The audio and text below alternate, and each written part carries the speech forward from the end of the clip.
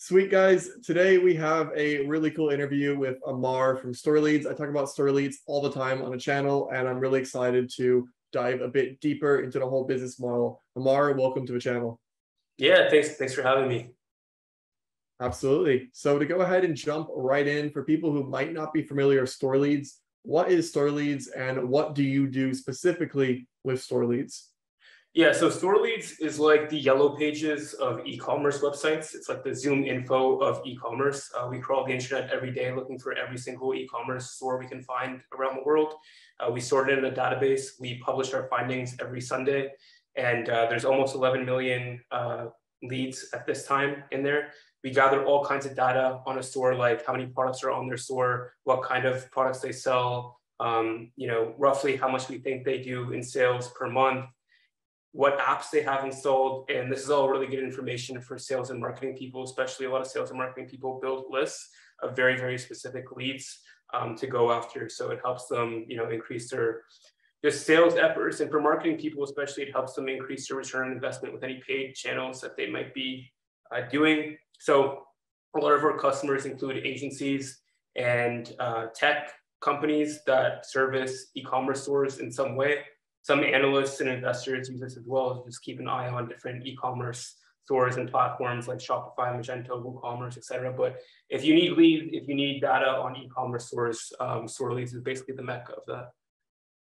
Awesome. Well, sweet. And what is your role specifically of Story Leads? I know it's a pretty lean company, so I'd love to hear, what is your area of focus? Yeah, I do a lot of sales, one-to-one demos, marketing. Been playing around with a lot of paid ads recently. That's been on my mind. Webinars. I do all the support.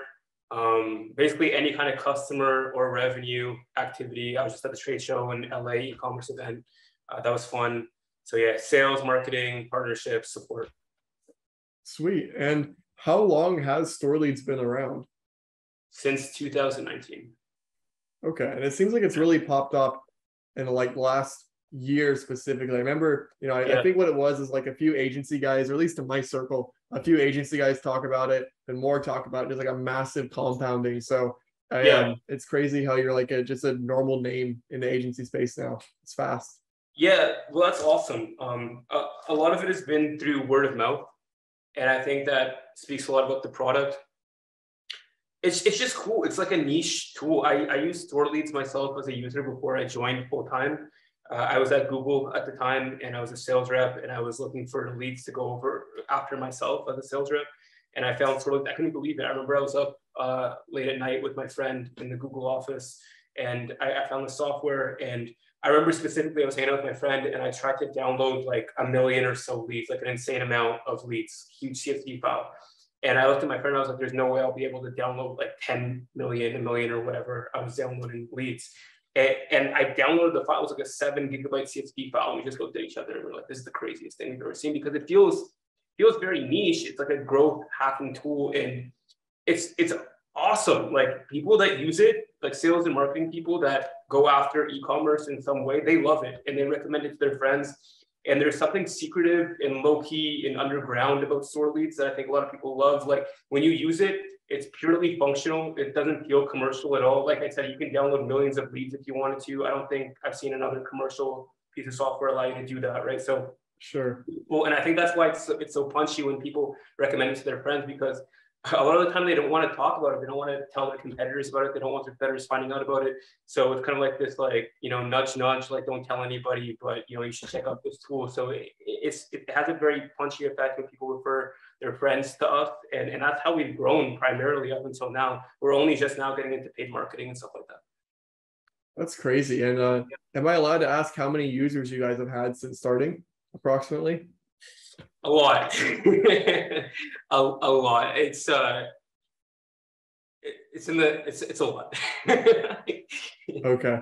Yeah. And I'd also imagine your retention is pretty high. Is it a lot of the tools I get, I use them a couple times, but they become more novelty than functional. Or Story Leads is one of the few tools that I have probably 6 people in my company log into every day. So I'd imagine your retention is probably through the roof as well.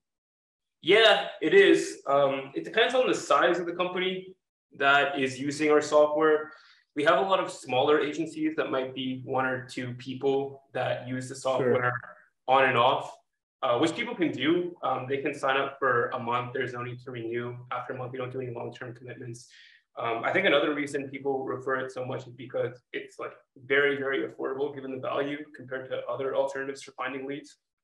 And yeah, the LTV just varies greatly. Bigger agencies will stay on forever. You know, bigger tech companies will stay on forever. But it's cool that we have, you know, this kind of like niche following, smaller agencies that use it sporadically as well.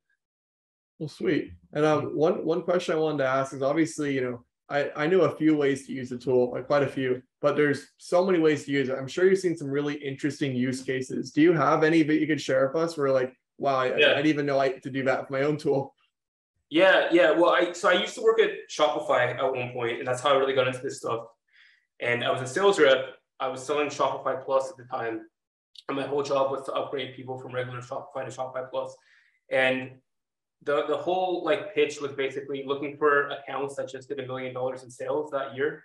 So I'd keep my eye on those accounts, and I'd call them and say, you know, congratulations, you just hit $1 million in sales. You're now qualified for Shopify Plus. Are you interested in seeing a demo? And people were really excited about that. It was like this weird kind of phenomenon because it was a sales call, but people were really excited to see a demo and sign up for Shopify Plus because it came with some kind of status to be qualified for Shopify Plus. And that was true. You had to be qualified for Shopify Plus. If the account was too small or it showed signals of potentially churning, you'd have to get your manager to sign off on them upgrading Shopify Plus. So everything that I was saying was completely true. And the status that came along with being qualified to upgrade to Shopify Plus was true. And so people would kind of brag about that. It was kind of like similar to how I compared to American Express when they call people and they say you're qualified for the black card. You know, it has a lot of people are happy to get the black card. But eventually the pool dried up of accounts that, you know, did $1 million a year. And so I still wanted to sell more. And I was looking for other accounts that, you know, they haven't hit $1 million a year yet, but maybe they will hit $1 million a year soon, or they showed some kind of signal of blowing up.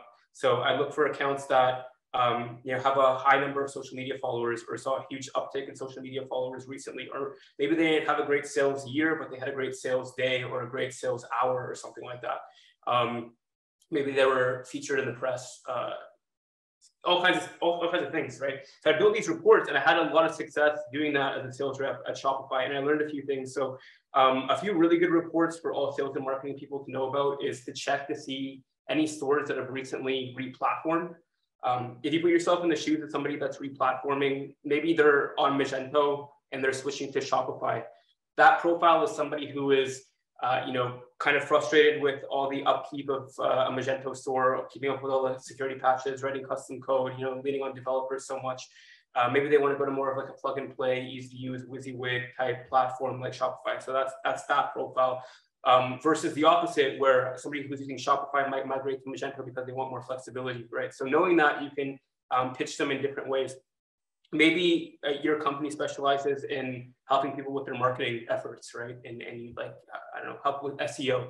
Companies that have recently re-platformed their SEO tanks, and they put this off forever. You know, maybe they know in the future Shopify is going to be better for them, but they don't want to go through the hurdle of, you know, redesigning their website and buying a whole new tech stack, which is another reason you want to look for companies that have recently re-platformed. They need to buy a new tech stack. So they put this off forever, but when they finally do get around to re-platforming, they're on a buying spree.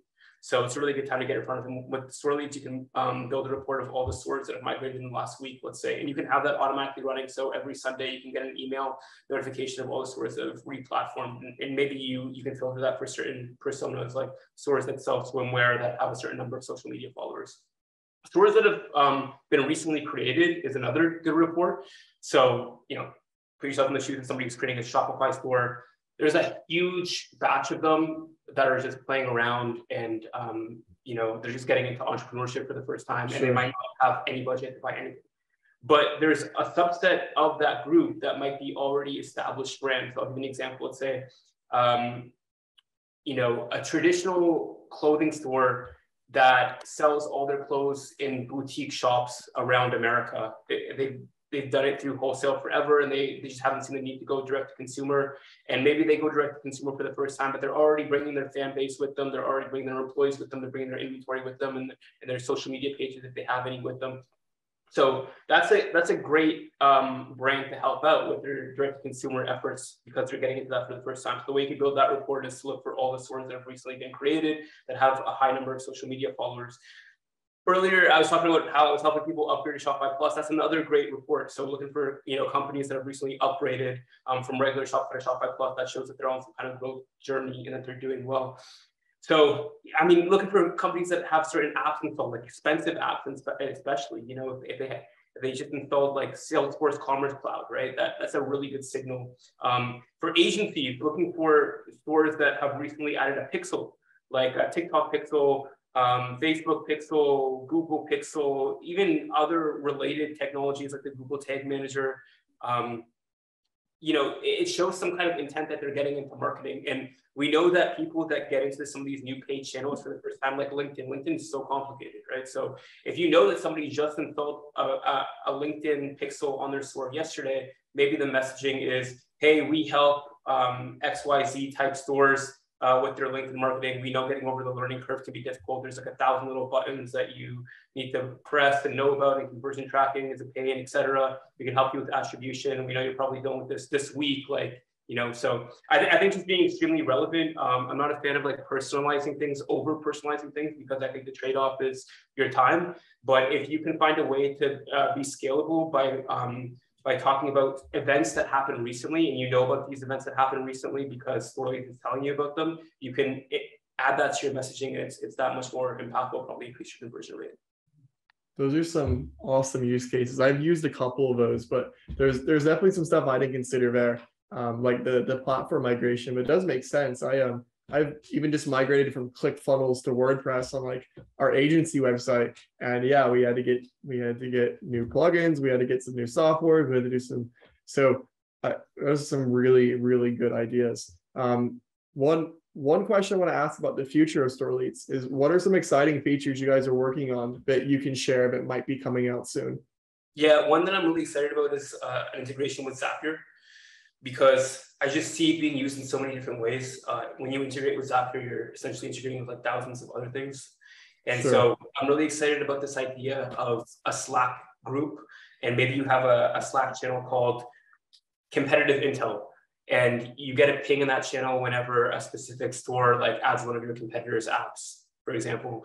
Or maybe you have another channel called Hot Leads, which is like all the sales leads in your territory that are estimated to be doing over $100,000 in sales per month. If a store is doing, right below that 1 week, they're not going to be pinged in that Slack channel. But, if the next week they take over that 100K mark, then they're going to be added to the report that you built, and thus, sent to Zapier, and then maybe you have Slack connected, and then you can have like this hot leads channel go off, and people can talk about that lead and like add each other or whatever. And also, I think it'll be really good for a lot of technology companies to keep an eye on their existing customer base, because we know that a lot of technology companies have features that are only compatible with certain plans. Like one of the differences between Shopify and Shopify Plus is the ability to access the checkout page. So if you had an app that like had some features on the rest of the pages, but it had some kind of like thing, or that is added to the checkout page, sure. You can get like a ping in a Slack channel of all your existing customers who have just upgraded Shopify Plus, and now the account managers can like reach out to them and be like, oh, so you just upgraded Shopify Plus, we have this checkout feature, you're already a customer of ours, why don't you enable it, right? So there's all kinds of use cases with this Zapier integration. We're going to be integrating with other CRMs in the future as well. Right now we have an integration with HubSpot and Salesforce, where we would get requests for Close.io and Pipedrive. So we'll be adding those. And then it's going to be really exciting. Right now, we're like the mecca of e-commerce websites. In the future, we'd love to be like the mecca of all e-commerce data, including product data. And I think that'll help you with your reporting, because, maybe you're interested in all the stores that have a specific item on their store. It'll take the level of reporting like to another level. So, and then, another thing is, I was really excited about this, the personal data vendors. So the question that we get all the time is, Store leads is great because you get all this e-commerce data, but there's no personal contact information.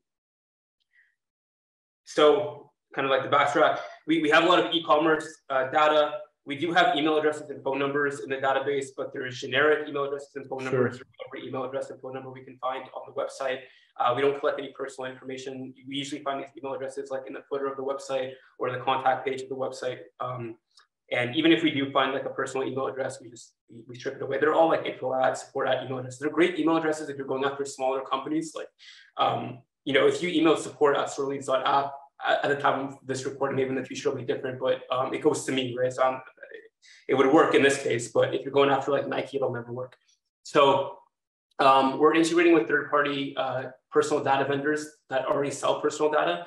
And so the idea is you can use store leads to build all these like super specific lists to find those needle in the haystack leads, like the ones I was telling you about, stores that have recently replatformed, blah, blah, blah.